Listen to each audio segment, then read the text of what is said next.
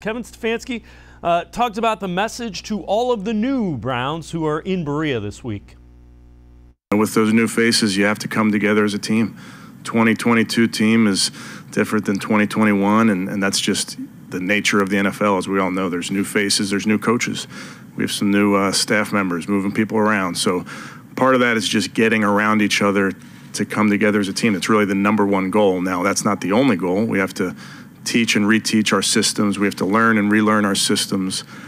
But we want them to know that this building and this campus is a safe, competitive, fun place for them to be during this off-season program. Let's welcome in Hayden Grove from the Plain Dealer, cleveland.com. Hayden, turnout pretty good, and guys seem anxious to get to work.